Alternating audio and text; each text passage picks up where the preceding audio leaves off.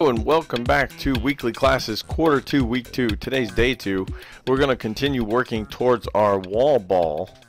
The goal for today is to actually create a normal map out of the material we created yesterday. So if you don't have yesterday's material, you can download it from the normal spot. The link is in the notes underneath the video. So yesterday, just to recap, Day 1, we took this image over here and then we cropped it using the perspective crop tool, and we adjusted a little bit of lens problems, and then we actually used the offset filter and offset it by half the picture's width and height. So the width and height was 1024 by 1024, so we offset it by 512 by 512. Then we used the healing brush to brush the edges out and make sure that our seams in the center were perfectly aligned, or at least relatively perfectly aligned. And then we checked for hot spots, and then we finalized the whole thing. Today is Day 2. It's why can't you be normal? So we're going to start out with this image that we started out with yesterday, or that we ended it with yesterday.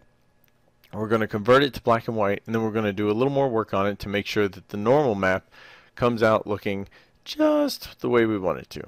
Alright? We're going to talk about some of the settings and all the other things that you'll need to do to make sure that you can use your normal map in 3D Studio and ultimately in the Unreal Engine. So, today we are going to download and install the NVIDIA plugin for Photoshop. We are going to bring in the diffuse map, which we already have. Then we're going to activate a black and white filter on it. Then we're going to adjust the contrast and curves, and then we're going to invert it for the depth settings that we want. And then we are going to use the NVIDIA Tools normal map filter on it. And then that's going to be basically it. We're also going to talk a little bit about normal maps so that you have a better understanding about how they work and what they can do. All right. So first things first, let's download the file. So in order to do this at home, you'll need to make sure you have the NVIDIA normal map filter, which we can get on the internet. All you have to do is type in NVIDIA CS6 or NVIDIA Photoshop plugin. Photoshop plugin, that's what I meant. And you see these two. The top is NVIDIA Texture Tools for Adobe Photoshop. We click on that, and it takes us to https developer nvidia.com/NVIDIA Texture Tools Adobe Photoshop, and those will have hyphens in between it, and you get to this. So what we're looking for is this right here. This downloads. This is CS6. So we come to this section here, download center, and we are going to go ahead and do the download or texture tools for the Adobe Photoshop. There's a whole bunch of other stuff you can download, but we're not worried about that. We're just going to get our version. In this case, it's 8.55, and it's been the same for a while. So I have a 64-bit machine. I download this, and there it goes. It's 17 megs.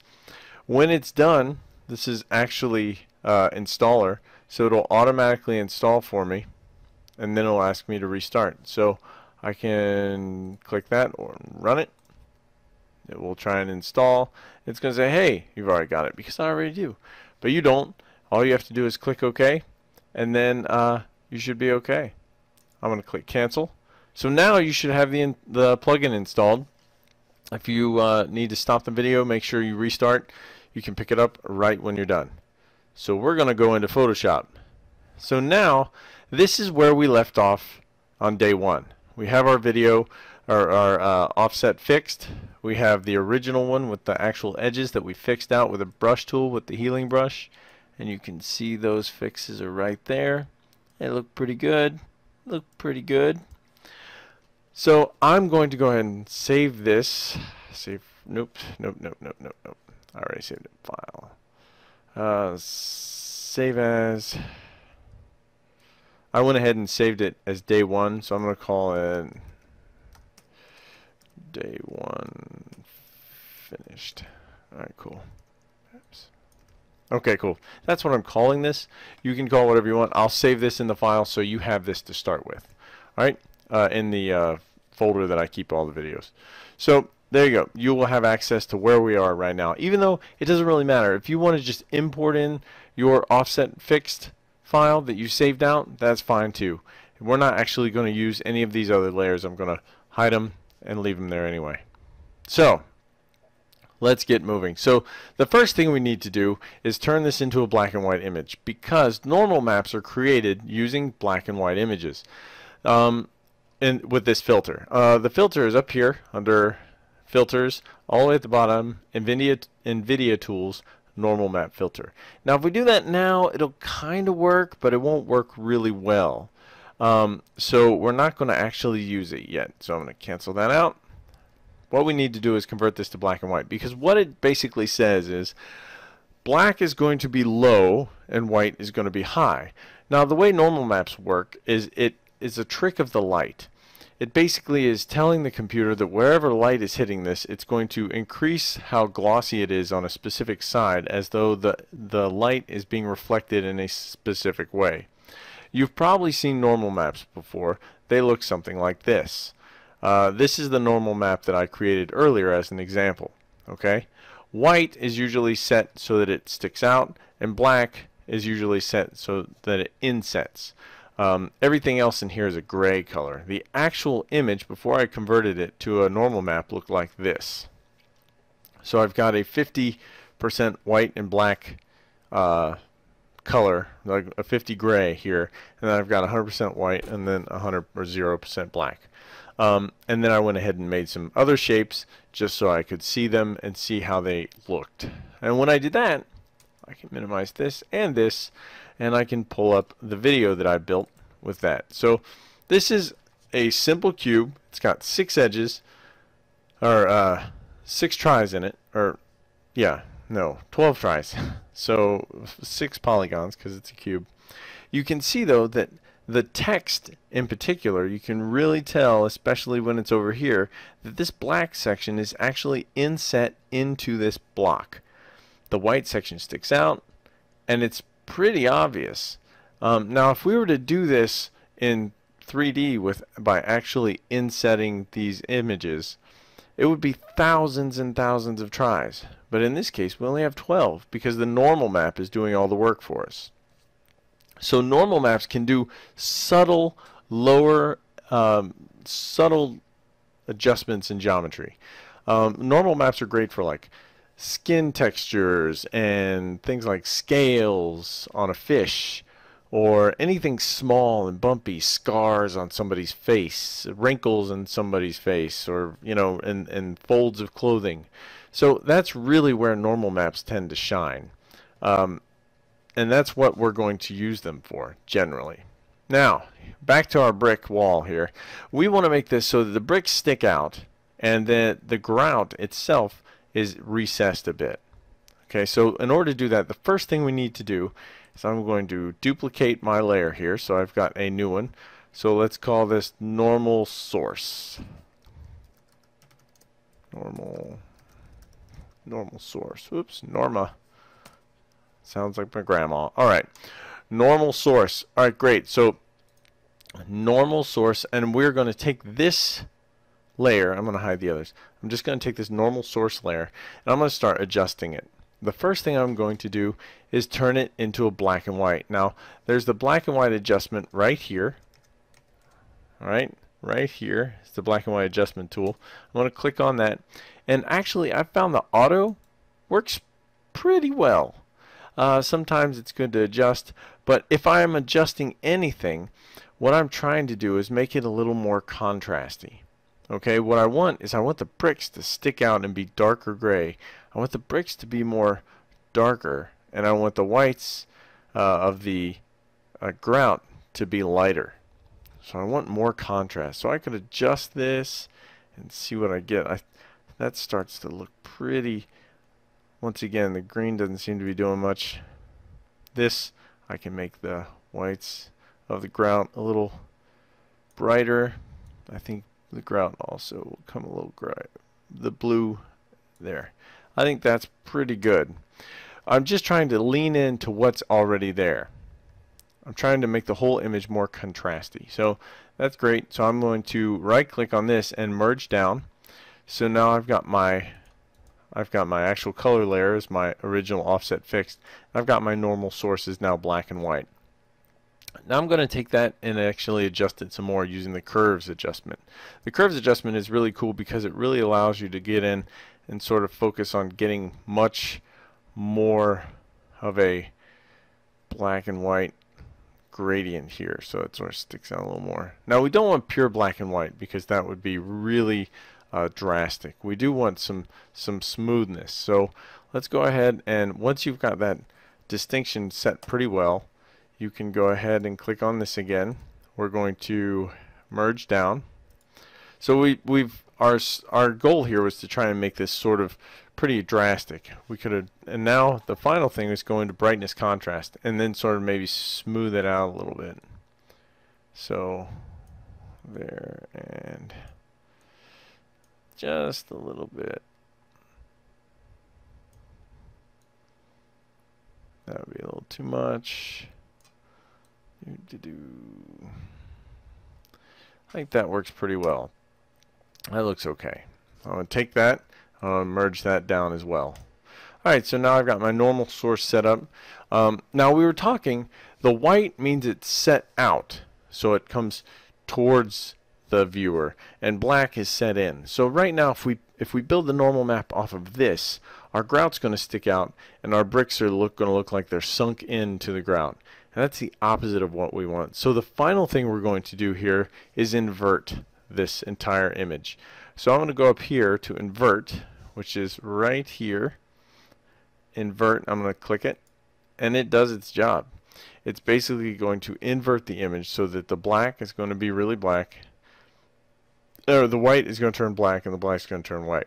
What that will give us is a dark lines will be inset, and that's what we want. Alright. Alright, so once again I'm going to merge that down. Alright. Cool, cool. So now I've got dark lines where it's going to be inset and pretty much white where it's not. If you wanted to come in here and adjust your brightness again to make it a little more gray, that could make sense, like that. Maybe a little more contrast, but still make the whole thing kind of gray. That could work. Alright, great. Cool, cool, cool. Now, I'll merge that down. Great. So now what I'm going to do, that I've got a nice dark lines with white bricks, is I'm going to actually apply the normal map filter to this normal source. So I'm going to click on Filter, NVIDIA Tools, Normal Map Filter.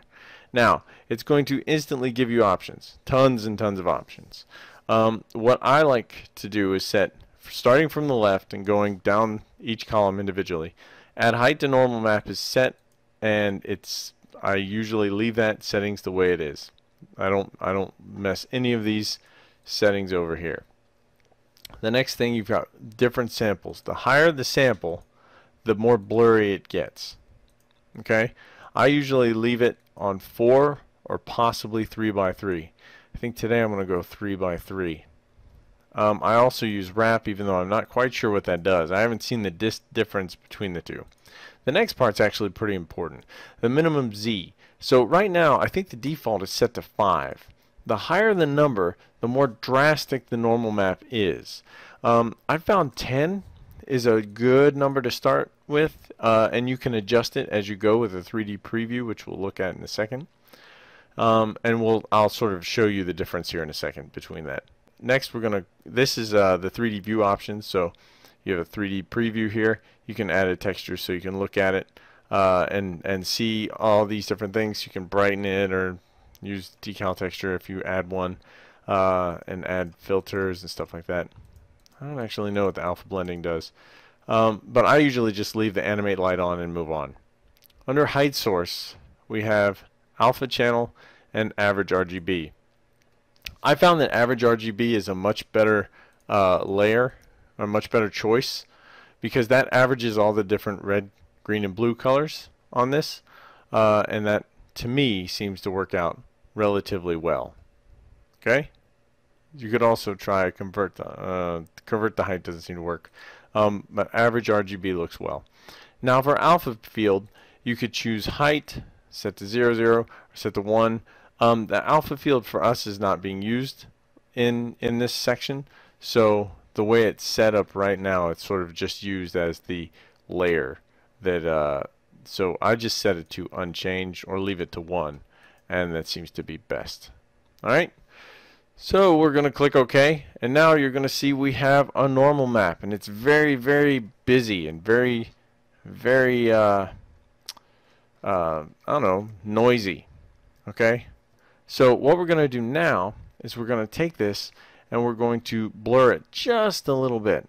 So I'm going to take this because it's really, really, really like noisy. So if we blur it a little bit, that'll smooth things out. So I'm going to go ahead and go to Filter, Blur. We're going to do a Gaussian blur, and we're just going to blur it by, let's say, 0.5. How's that look? Maybe 1.5. Yeah, that's all right. Okay. All right.